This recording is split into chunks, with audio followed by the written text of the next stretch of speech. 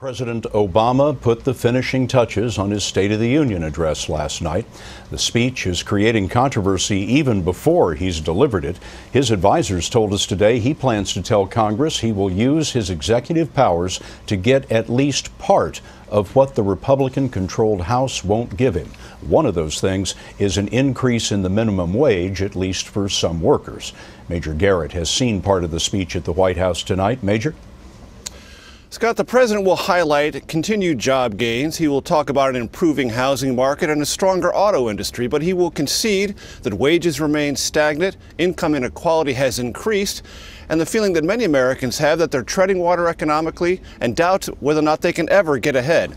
One of the things the president will say is our job is to reverse these tides.